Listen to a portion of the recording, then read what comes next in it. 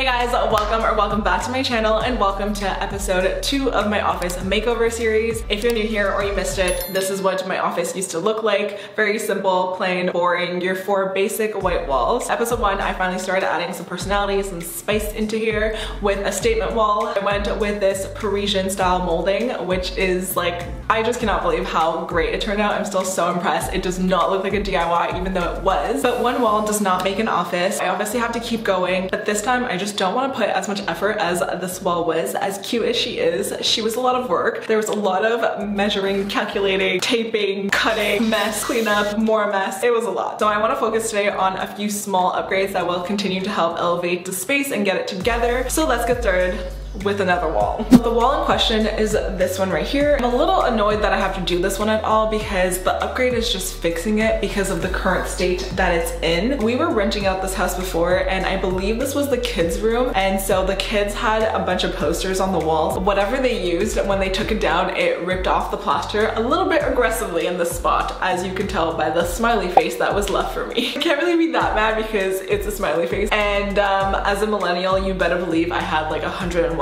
posters on my bedroom wall, so I forgive them. And also, I don't know how well you'll be able to tell, but this entire wall is like scuffed up, especially in this spot, because when we were doing the statement wall, Dustin basically was in here painting and rubbing his entire body on the wall, and he was wearing black and it transferred. So the whole wall is scuffed up, plus we have the patching to do, so we might as well just address it and start fresh. We're gonna start fresh by first patching up the spots where the plaster was peeled off. To do that, I'm just gonna use some wall spackling and a spatula to cover up all the spots. While the plaster dries, we're gonna go over on the opposite side, do a little upgrade to this window because I really think it needs it. It's just another plain boring wall besides the window, but I have some problems. Let's run through the list. Problem number 1 is that yes, it is boring. It needs a little something, at least some texture. And then I'm not a huge fan of the blinds that we have on them. I did not co-sign on those. I also really hate the metal like drawstring to bring it up and down, and it's broken right now. I don't know how, but not a fan. And then 2, this window is great. Obviously I need lighting in here that I film, but if you look outside, there's a bunch of houses and apartments that are kind of at the same eye level as me. They're kind of close, like a little too close for my liking, and that makes me quite uncomfortable when I'm filming. Like I just feel like so many eyes are on me and it's just a little bit awkward. I need some sort of solution to give me like a little bit more privacy while still letting some light in. Also, when people are coming in and out of their house onto their balconies, it can be distracting. I'll be filming and then the entire time I'm like just non-stop looking, and just interrupts my flow, my conversation with you. But my solution for all of that is obvious. We're gonna do some curtains. I really wanted a specific look, something very sheer, flowy, lots of pleats, kind of like a romantic vibe. Once I had a clear vision of what I wanted for the curtains, I did some browsing on IKEA. I found the Vidka hanging system, which was perfect for what I wanted. It's the sort of invisible track for curtains that you can attach to the ceiling, which was great to keep things looking light and not sort of as visually heavy as a full curtain rod would look. I made my little shopping list, headed to IKEA to grab all the things I needed. I also picked up these curtains, which were the perfect length and sheerness that I was looking for. Back at the house, I started working on installing the curtain track with the help of my sister. We did some measuring to figure out where I wanted the track to land on the window, as well as which distances we wanted to place and drill the screws into the ceiling. One of the best tips I've picked up watching all the home decor shows that I watch is to use a piece of tape as a guide for where you want to drill. It makes things so much easier. Basically, you grab your piece of tape, you mark all the spots where you want to drill, you stick it on your wall, and you drill through the points that you marked, and that's it. You're all done. Your holes will always be in the perfect spot. But before we started drilling, we may have had to phone a friend. We're phoning a friend. How do I get this into this? With the hands. Okay, got it. But then we were on our way to drill the hooks into the ceiling in order to attach the track. We did have a few mishaps. Oh! And celebrations.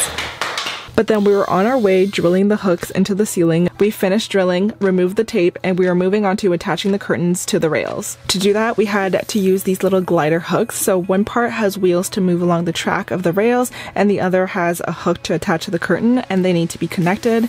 Not gonna lie, at first these were annoyingly difficult to snap together, but Sophie found a good strategy to get them on, and we were on our way snapping them together, putting them on the track, and attaching the curtain. And when I was adding on the curtain, I did leave about 7 to 8 spots in between the hooks to give me that pleating effect I was was looking for. Once we had one curtain panel attached, I wanted to see if I was getting the right effect with the spacing I was leaving, so I attached the rail to the screws, and that's when the worst happened. Ah, the whole screw came out. The whole screw came out. Oh no, are you kidding? No! I know, these are too short. Now we actually have to go back to these bigger screws because the shorter ones were not holding at all.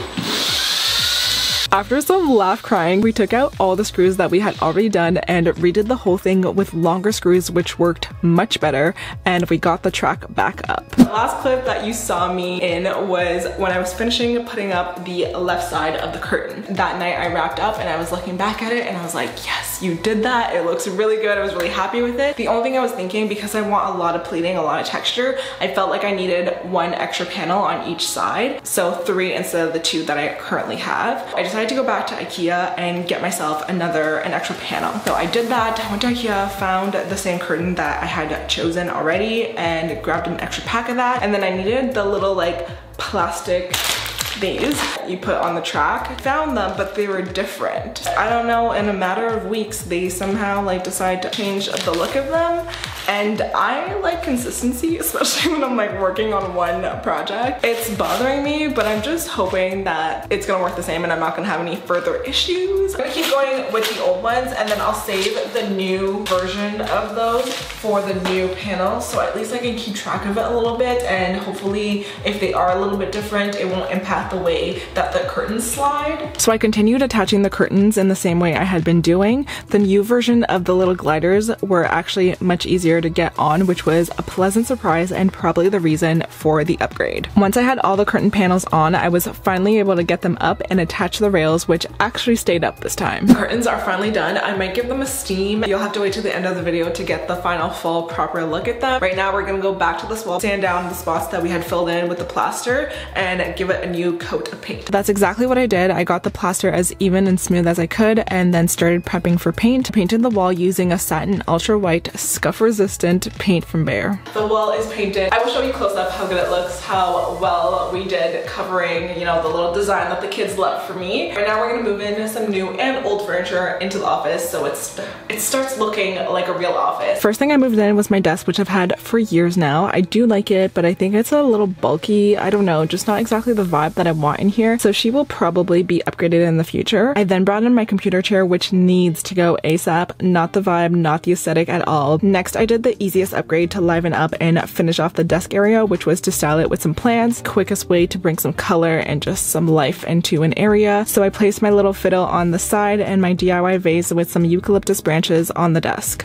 Now here's a close-up look at the wall we refreshed. The patching and painting works so perfectly. At this point, I've already forgotten about the peels and the scuff. Bright white is really reflecting more light, which is perfect for filming and shooting in here. As for styling this area, I had purchased a Sherpa chair. It did take months to arrive, but it was easy enough to assemble. Even though it's a little more yellow tone than I'd like, I am happy I went with this affordable option because the cats love to come in here and destroy it and play on it. I styled it on an angle against the wall, and it's just great to have if anyone wants to come in here and chat with me, or if I'm just doing work on my phone and want to lounge. The wall area is still quite plain though, but I do have a whole plan that will be coming up, so you'll have to subscribe for that. On the opposite wall to my desk is my little makeup station.